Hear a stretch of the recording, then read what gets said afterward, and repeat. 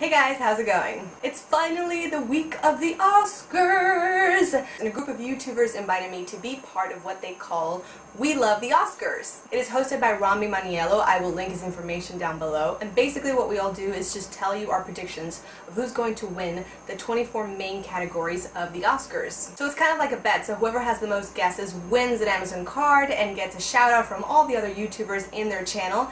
And whoever loses, well, they get to give someone a shout out if they won. In other words, if I lose, you're basically gonna know about a really cool YouTuber, and if I win, I get to buy a lot of books on Amazon. I want to make a small disclaimer saying I haven't watched all of the movies this year, so even if I pick something doesn't mean that's like what I really wanted to win, it's just what I think the Academy is actually going to pick. So without further ado, here are all the 24 nominations and who I think will take the Oscar home. So let's start with the big dogs. This is what you really came to see. Let's start with Best Picture. I personally think the Academy is going to pick The Revenant. Honestly, it's such a well-made picture. It might not be your favorite story, it might not have been perfectly executed, but in terms of direction and you know, just the whole components that takes to make a film, I think Revenant is pretty up there. As for director, we have almost the same people. Again, I feel like the Oscars really love Iñárritu, like they love his style, the way he executes film, and I think people really love that he takes different styles of directing and just merges it with traditional directing. Like those very long scenes, and there are plenty of those in The Revenant. There's a lot of symbolism and a lot of very artistic, Oscar-worthy kind of directing, so I think they're gonna go for him. Now for the Best Actor, I know who everybody wants to win, but I am not sure if that's going to be the case. I want Leonardo to win, although part of me doesn't want him to win, not because he doesn't deserve it, he always has deserved it. I feel like it's going to be a cheap win, if you know what I mean. And to win now, it feels like it would be such a condescending thing from the Academy. My personal choice would be DiCaprio. However, I think they might give it to Eddie Redmayne because they just love when an actor completely transforms himself and it's just like this method acting kind of thing, and I think they might go for Redmayne once again. For Best Actress, I think the Oscars really love a fresh face when it comes to this category, and so I think they're gonna go for Brie Larson. She's a fresh face, she's young, she's incredibly talented, and I think this role was really special for her performance and for the way people will see her from now on. For Best Supporting Actor, my choice, this is personal and objective, I'm gonna say it's gonna go to Tom Hardy. I think he did wonderful in The Revenant. I think he was maybe the most present character, like he drove a lot of emotions out of you, whether it was hate or whether you kind of pitied him here and there. So I really do think it's going to go to Tom Hardy, and I hope it goes to Tom Hardy. He's an amazing actor, he deserves the recognition. Fingers crossed. For Best Supporting Actress, we have Jennifer Jason Leigh, Rooney Mara, Alicia Vikander, and Kate Winslet. Everybody keeps saying Kate Winslet was fantastic in Steve Jobs. I haven't seen it, so I can't tell. Bless you! I'm here. People see you. Hi!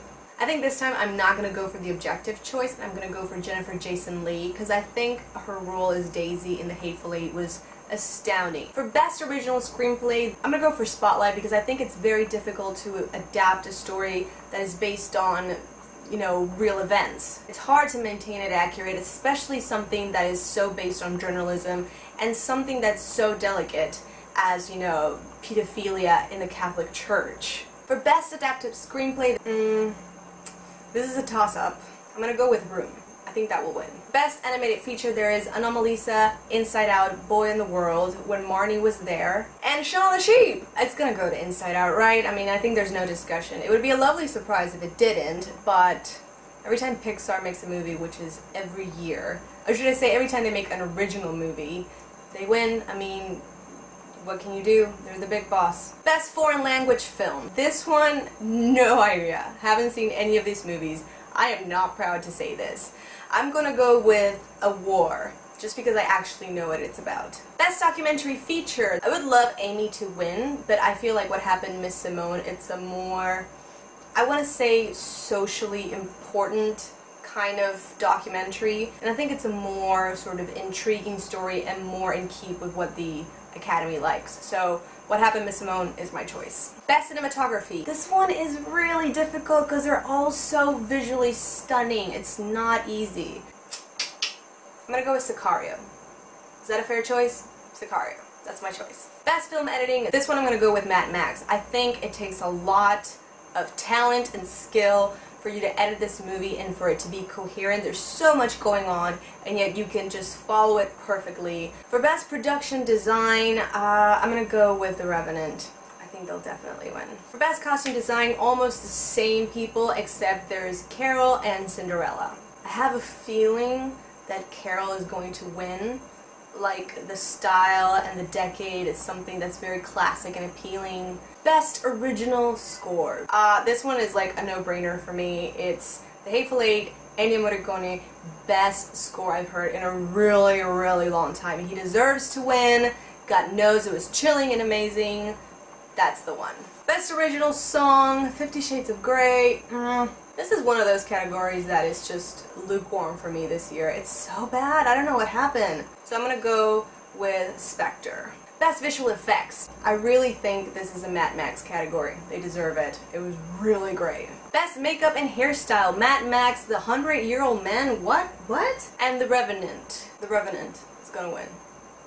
Wait for it. Best Sound Mixing and Sound Editing. I think I'm gonna give them both. I'm between The Revenant and Mad Max. Don't know. I'm gonna go with Mad Max, definitely. Now for some interesting categories. Best Documentary Short. I'm gonna go with Last Day of Freedom. We'll see. Now for Best Live Action Short Film, I'm going to go with Day One.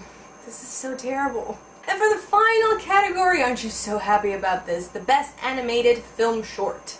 Now, I've only seen 2 out of the 5. I've seen Sanjay's Super Team, which is the Pixar short film. Really cute, really good, no dialogue, as Pixar does it. And then there's World of Tomorrow, which is on Netflix. It's such an interesting story. It's so complex. It's very layered. It makes you feel things you were not expecting. Futuristic and existential.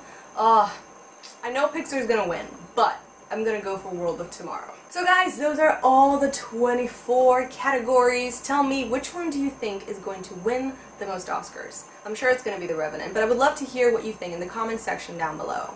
Don't forget to go check out the other YouTubers. I will do my best to link all of their videos down below. But guys, that's it. That's everything. I hope you enjoy the Oscars. I hope you have a great time. I definitely will be tweeting all about it on Sunday. So if you want, you can go follow me at Cineclub channel, same for Instagram, and almost the same for Facebook. Again, links down below. Don't forget to subscribe for more videos and other shenanigans like this, and I will see you on our next movie date.